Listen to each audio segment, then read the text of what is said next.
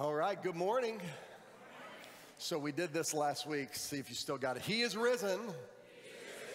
That's right. As Rebecca said, the resurrection is something that we celebrate all year long because we serve a Savior who is risen. And his resurrection doesn't just have power on Easter Sunday. His resurrection has power to transform every place in our life. And for the next 3 weeks, we're going to be talking about families. We're going to be in a series called The Intentional Family, and the resurrection has power to transform our homes and our relationships and our families and our parenting and our relationship with our spouse.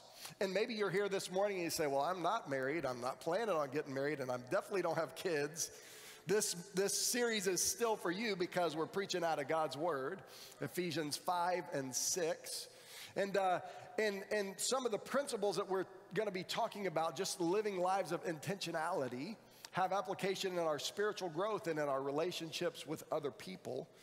But you know, it's important that we preach the whole counsel of God. And so we talk about money because the Bible talks about money, and we talk about marriages because the Bible talks about marriages, and we talk about raising kids because the Bible gives clear instruction on how we raise and train our children to grow in the grace of God. And so for the next few weeks, we're going to be looking at some of these things together. And we're going to start in Ephesians chapter 5, verses 15 through 21 today. And then we'll continue with Ephesians 5 next week, and then Ephesians 6 the week after that. But we're calling this series The Intentional Family. And we're going to be talking about what it means to become an intentional family, to have intentional relationships. Here's the thing.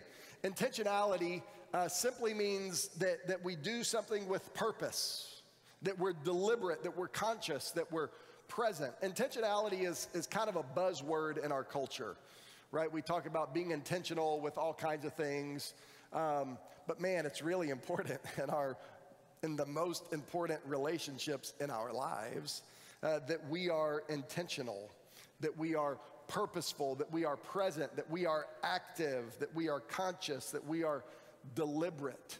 So we're going to look at this passage out of Ephesians 5, 15 through 21. And it just kind of sets the groundwork for the next couple of weeks, because these verses that we're going to read, they don't directly speak to our family life, but they speak to our lives as believers, and then it leads right into what Scripture says about our family lives, our marriages, and our parenting. And so these principles, they kind of lay the groundwork. And so this morning, we're going to kind of lay a foundation. We're going to lay some groundwork on becoming an intentional family. So let me read the passage, Ephesians 5, 15 through 21. I'm going to pray, and then we'll get into God's Word together this morning. Here's what it says, starting in verse 15. Pay careful attention then to how you walk, not as unwise people, but as wise, making the most of the time because the days are evil. So don't be foolish, but understand what the Lord's will is. And don't get drunk with wine, which leads to reckless living, but be filled by the Spirit, speaking to one another in psalms, hymns, and spiritual songs, singing and making music with your heart to the Lord, giving thanks always for everything to God the Father in the name of our Lord Jesus Christ, submitting to one another in the fear of Christ. Let's pray. Lord, thank you for your word. Thank you that your word is truth. Would you transform us? Would you change us? Would you encourage us? Would you challenge us? Would you speak to us through your word today? Lord, give us ears to hear and hearts to obey. We submit to your word in these next few minutes. We give you this time in Jesus' name. And everybody said, amen. All right. Well, we're going to talk about becoming intentional families. And it starts out right out of the gate in verse 15. By the way, the Apostle Paul is writing this letter to the church in Ephesus, and he starts right out in this passage, and he says, pay attention. Everybody say, pay attention. Turn to your neighbor and say, pay attention. Turn to your other neighbor and say, pay attention. Pay attention. Paul is trying to get our attention. He's saying, look, listen, I'm going to tell you something. It's important. As we think about family life, right? Have you ever, maybe your kids have been talking to you and you stopped paying attention because the story just kept going and going and going and going, and they got to recess and they lost you at recess, and then they got to snack time. You're just like, or maybe you've been talking to your spouse and it's clear that they stopped listening to you.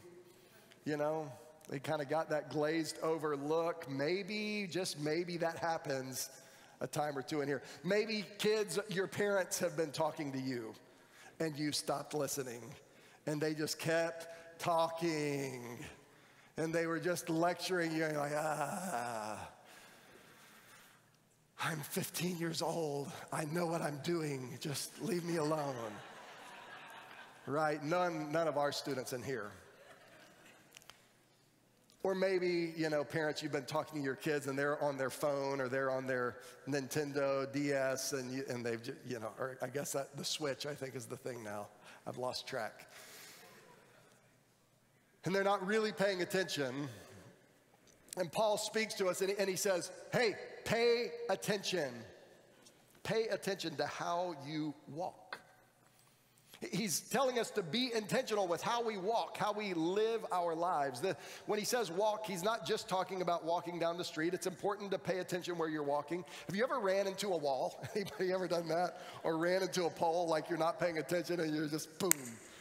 Anybody ever ran into a sliding glass door?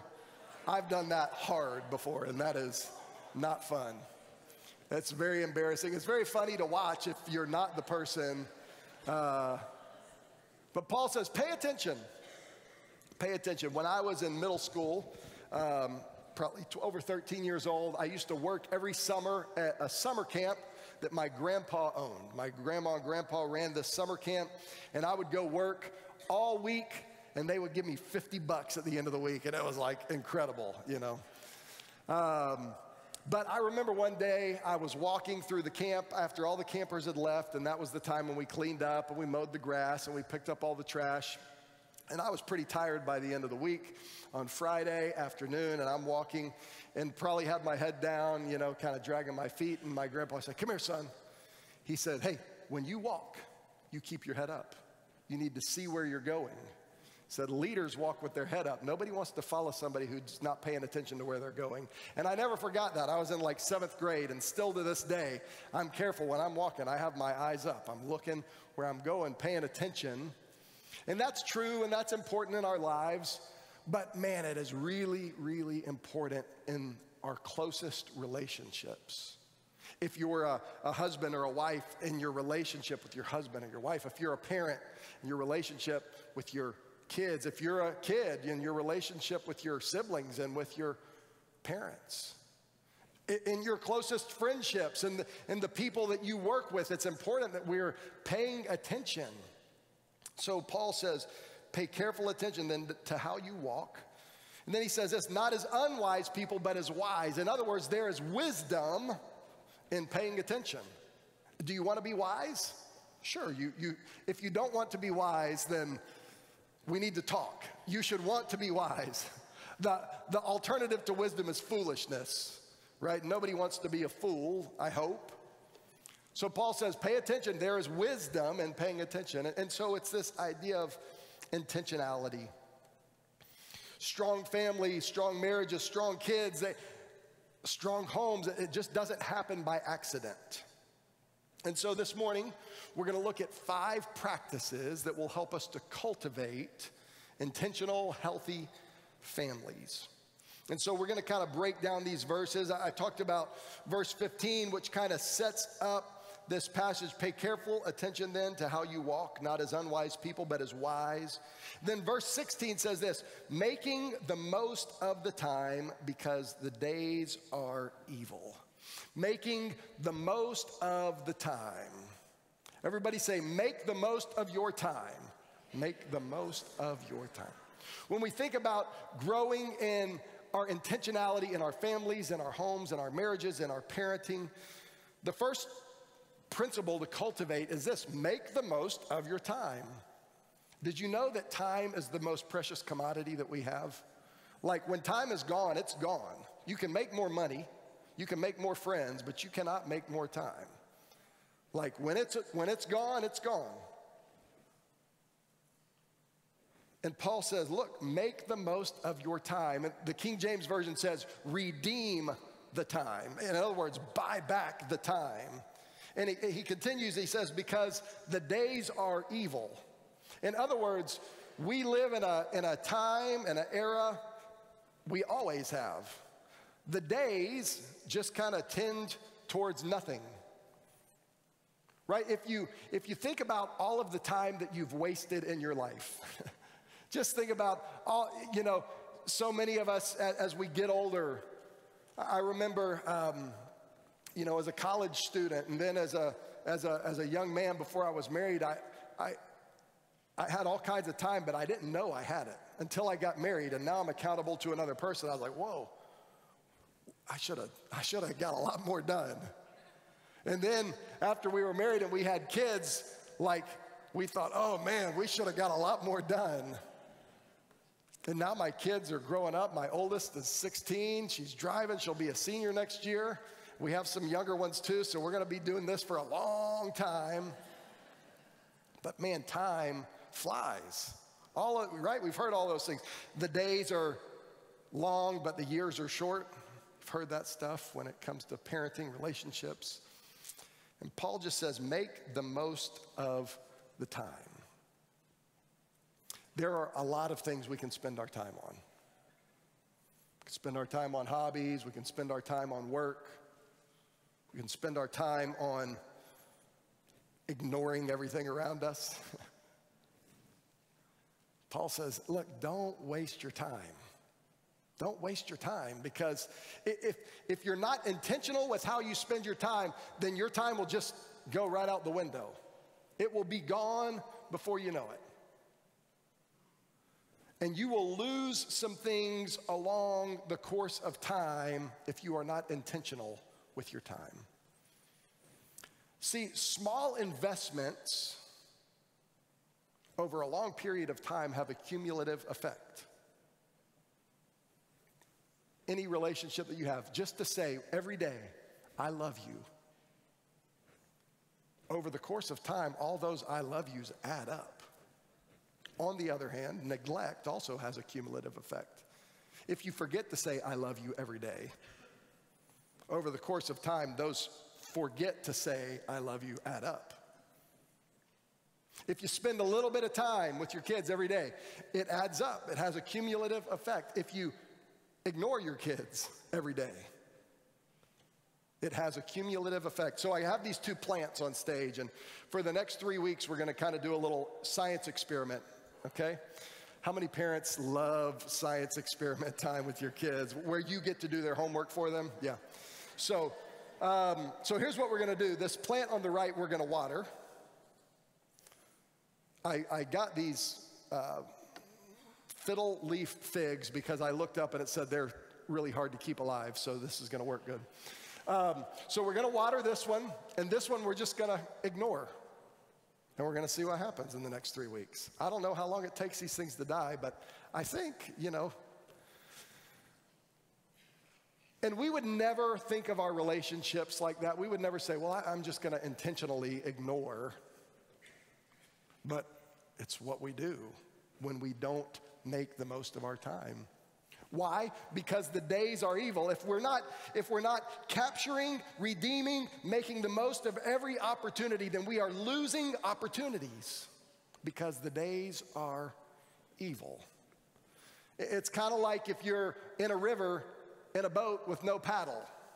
You just go wherever the river takes you, and it might take you over a waterfall. It might take you up on a sandbar. If you're not redeeming the time, making the most of the time.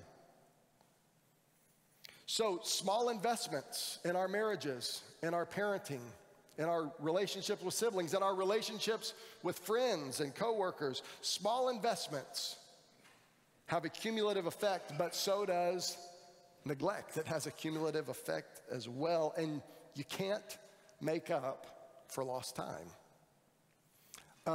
My wife, she is a disciplined person. She likes to work out. So she gets up early, works out, and I don't. I'm not into that. That's not my thing. But I know I should. So about 3 times a year, I'm like, you know what? I'm going to work out. And the way I do it is because I haven't worked out for, 4 months, I need to get 4 months of working out in today. And so I run further than I should go, and I do more than I should do. I remember one time I was on summer vacation, and my brother-in-laws and my brother and my dad, they were like, let's go work out. And I was like, yeah, let's do that. And so we went, and my brother-in-law, Wes, he's really into CrossFit, and he's like, yeah, we're going to do these kettlebell swings. And I threw my back out like second swing. But I'm with my brother-in-laws, and I can't, let them, show me up. So I'm just keep going, I'm dying. And I can't do it anymore. And then we were doing push-ups, and my back is killing me. So I thought, well, I'll just go get on this elliptical, and I'll run while they're working out. And so I put it on highest resistance, and and it was one, you could hold it and hold the handles, and it would tell you your heart rate. So my heart rate was like 190, 200. I'm like pushing myself hard, and they finished working out, and I'm now seeing stars. I feel like I'm gonna throw up. I had to go downstairs to get out of this gym, and I'm like holding on to the rail, and I thought, I will never work out again. So sometimes that's what we do in our relationships. Like we ignore, we neglect, because we're busy, because we got work, because we got things to do. Because who likes to watch elementary kids play soccer? I got to mow the yard. You go do that. And then all of a sudden we're like, oh man, I got to fix this. And we try to jump in and okay, we're going to do this, we're going to do this, we're going to do this, we're going to do this. And that's not how it works. We're going to get so much quality time today. Today's the day, guys. This is our one day a year. We're going to get quality time today. That's just not how it works. You can't make up for lost time. The way that we get quality time is by just quantity time. Quality time happens kind of on accident most of the time, right? It's those moments when you're sitting around the dining room table and all of a sudden everybody's laughing and you remember those moments and you don't know why. Somebody said something or, your kids are laughing at you, but it's this wonderful moment. And it just kind of happens by accident when you make the most of every opportunity. And that's how we become intentional families. We make the most of every opportunity. We don't just say, okay, here's my schedule. We got to cram it in on this day. It just doesn't work like that. Now, there is hope. You can start today. Maybe you've lost some time. Start today. And I don't mean cram it all in today. I mean, start small investments over time for a long period of time, and it will pay off. Have a conversation and say, hey guys, I'm sorry. I haven't spent the kind of time with you that I should. To your husband, to your wife, I'm sorry that I haven't spent the time I should. To your kids, I'm sorry I haven't spent the time that I should. To your parents, to those closest to you, I'm sorry I haven't made the most of the time.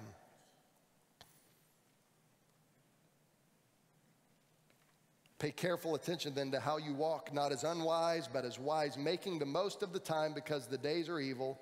So our first practice to cultivate is making the most of your time. The second is this: seek the Lord's will.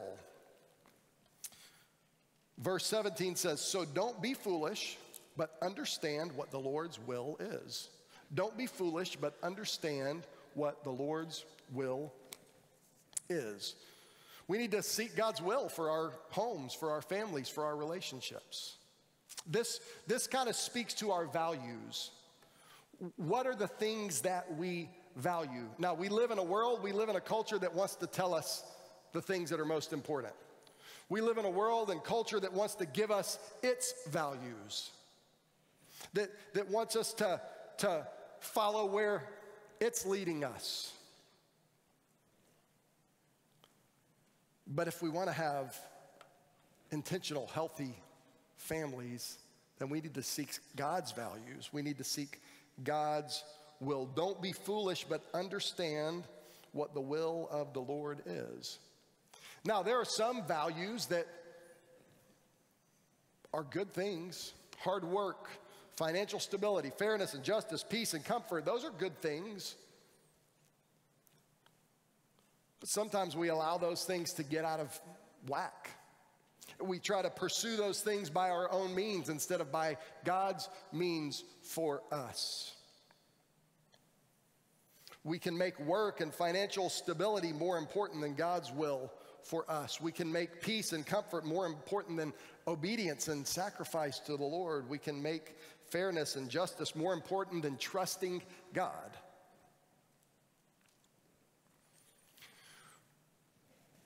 We can want our kids to get into the right college and get the right grades and play on all the right teams, but we're not helping them to grow, to know, and to love the Lord. There's good values in the world, but we need God's values. We need to seek His will. We need to seek His purposes. So here's a little exercise, okay? Here's something for us to do.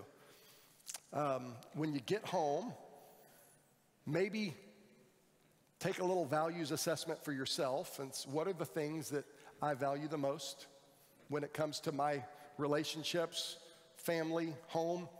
And then ask your spouse, what do you think our values are as a family? What do you think our values are as a family? And that might get a little dicey. But then ask your kids, what do you think our values are as a family? Hey kids, what do you think mom and dad, what do you think's most important to us in the world?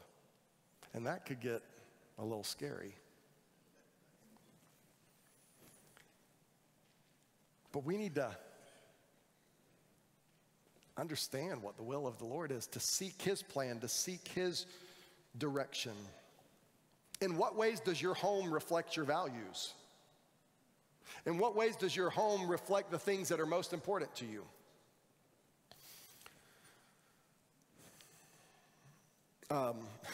We used to have this poster on our wall. It was near the dining room table. It was one of those Hobby Lobby posters, you know, like this home is fun and crazy and we love each other and we forgive and we laugh and so one day we were at the dinner table and it was one of those moments where I just wasn't really looking for fun and loud.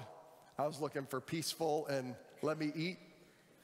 And it was one of those moments where my kids, like, they were laughing and it got bananas. And I may have been less than gracious. I said, guys, settle down, okay? And my son, Jeremy, he said, but Dad, and he started reading the poster to me, and I thought, and then we were all laughing, and then I started laughing, and then we were all laughing, and it was one of those moments that we'll never forget, and we still talk about that poster. The irony is that my crazy kid who read the poster to me also knocked the poster off the wall and broke it, so we don't have that poster anymore. And I made sure that we didn't replace it with the same poster. I think we got like something like, peace, be still, I don't know. That's not true. But like, how does your home reflect your family's values? Are there Bibles laying around your house? Like, is there a place where you read your Bible every day and there's just a Bible there and your kids know that's where you go to read your Bible and to have quiet time with the Lord? Do you like practice hospitality in your house? Do you have people over to share the love of Jesus with? Like, what are the values? How does your home reflect your values? Something to think about, something to talk about. Maybe ask some questions, have a conversation.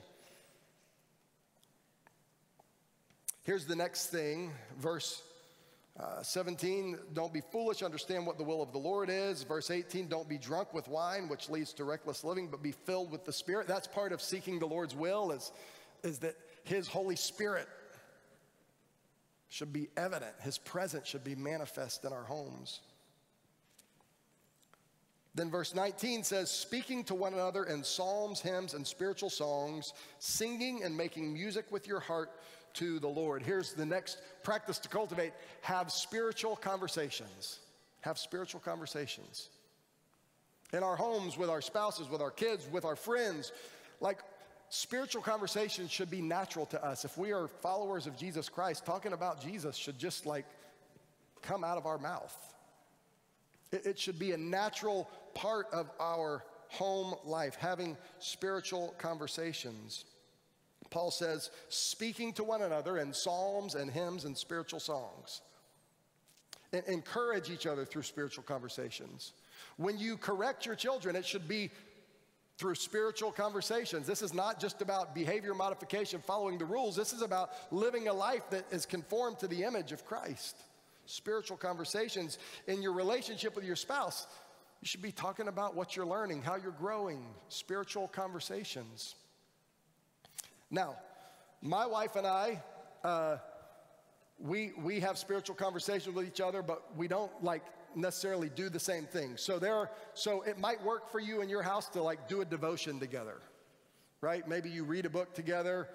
You can read it on your own. You can read it together.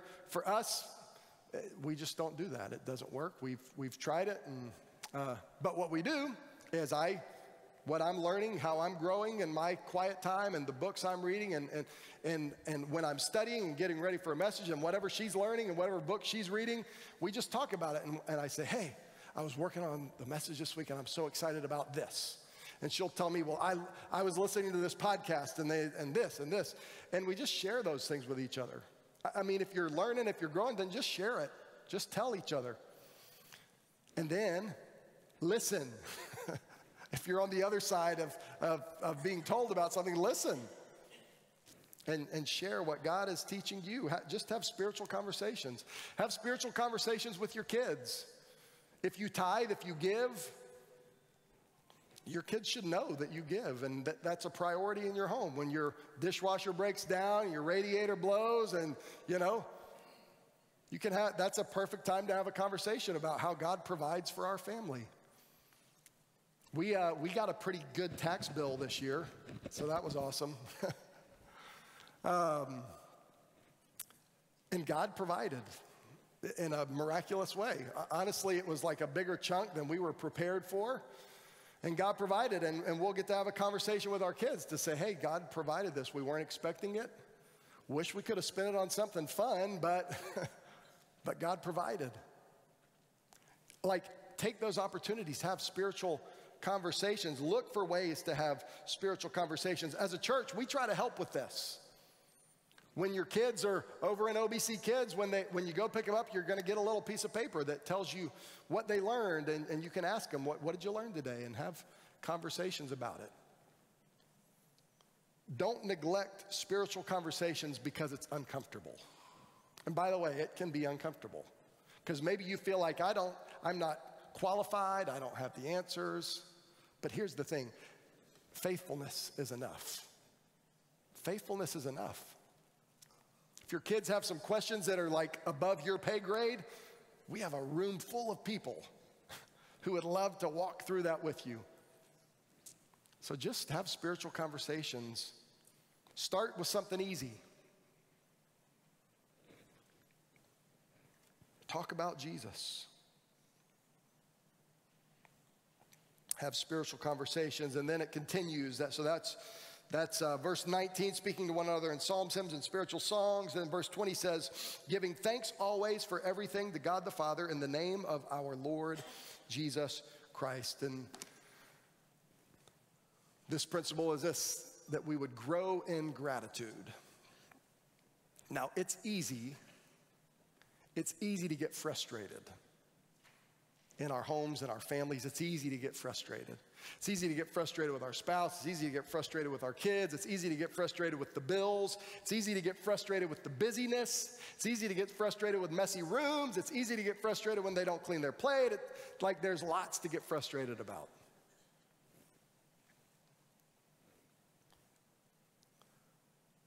But what are we thankful for? I got some really good advice in the first year or two of my marriage from my father-in-law. We were at breakfast one day and he said, I just learned that I need to remember what I'm grateful for in my relationships.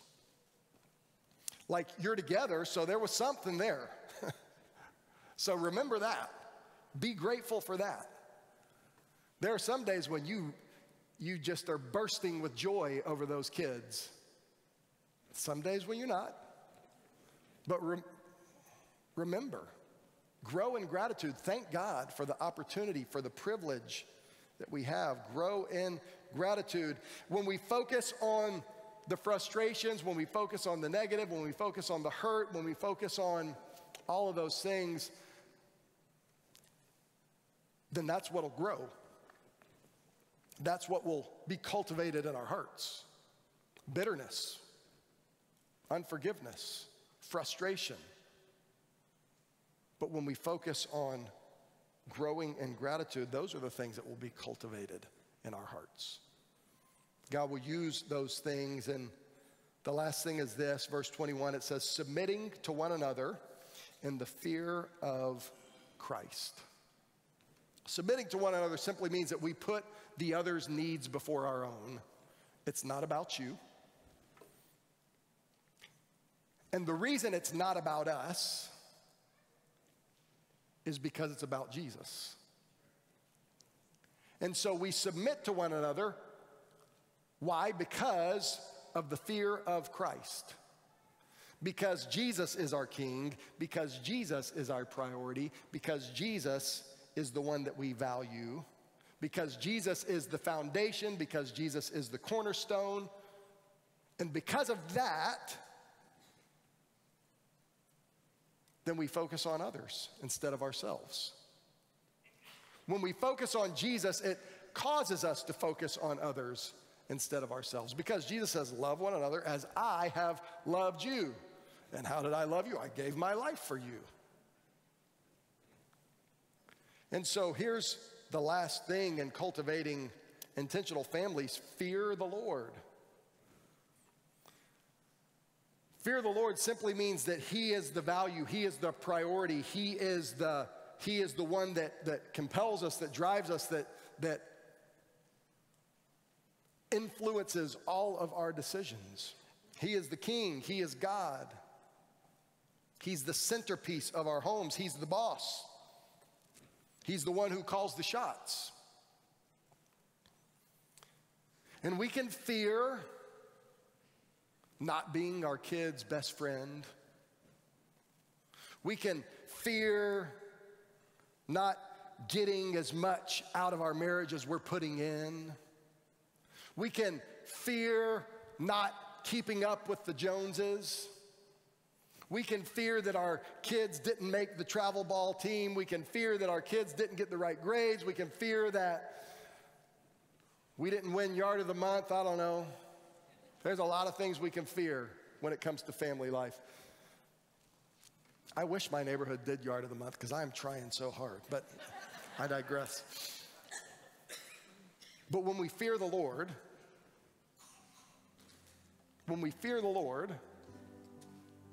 then that kind of sets the priorities for our home. It's kind of like what Jesus said in the Sermon on the Mount. Seek first the kingdom of God and His righteousness, and all of these things, all of these other things that you're seeking, that you're looking for, those things will come along too.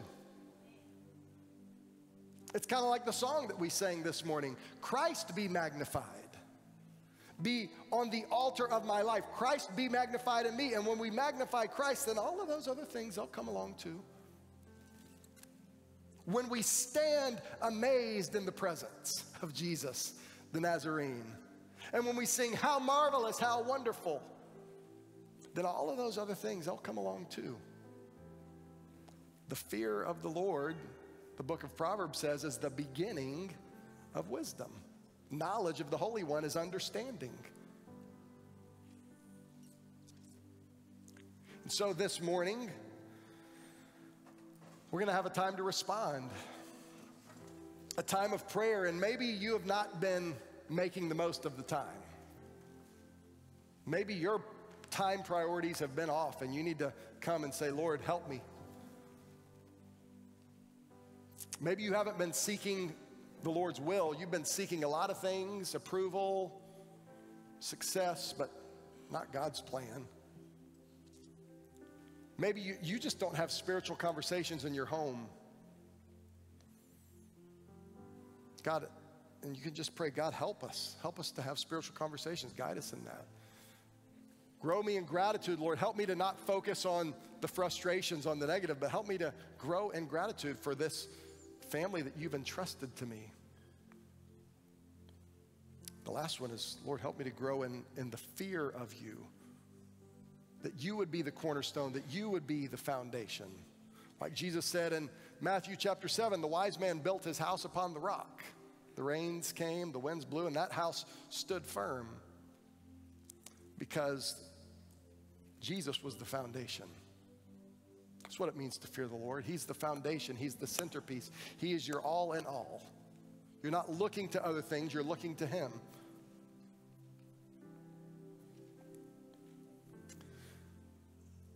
So this morning, maybe you need to respond by just coming and praying and saying, Lord, today, help me to make the most of every opportunity moving forward. You can't make up for lost time, but you can start today. Lord, help me to seek you starting today. Help me to grow in gratitude starting today. Help me to make you the priority of my home starting today. And you know what? He'll do it. And as you seek him and as you follow him, he'll work. He'll do what you can't do on your own. So why don't you stand up with me this morning? I'm going to pray, and then I'm just going to give you an opportunity to respond. And you might respond by coming down here and praying.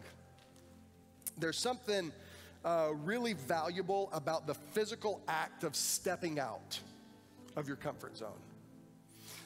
There's like when you step out, it does something in your heart. There's like a connection to this physical action that takes place. And so maybe you need to do that today.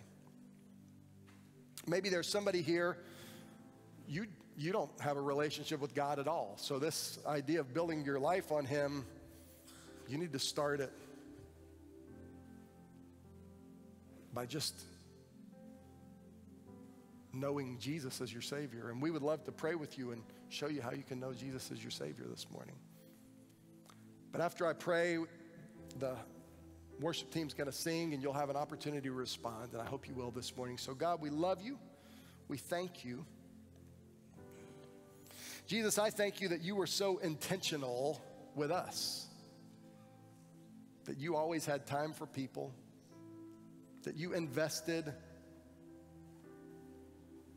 Even when the disciples didn't get it, you were patient, and you continued to walk with them and teach them. And you loved them to the very end. You gave your life for them.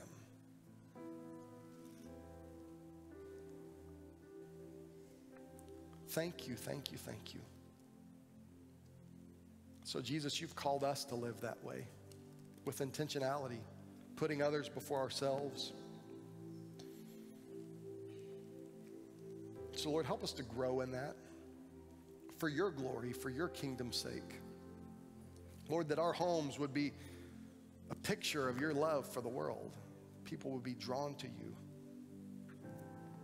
Lord, that each generation would declare your glory and your goodness to the next, from generation to generation to generation.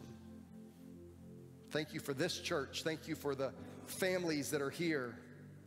And Lord, I thank you that your word says that you bring the solitary, the lonely into families. And Lord, we're not just a group of families by blood, but we are families by spirit, and we can walk with each other and grow with each other. So help us to do that.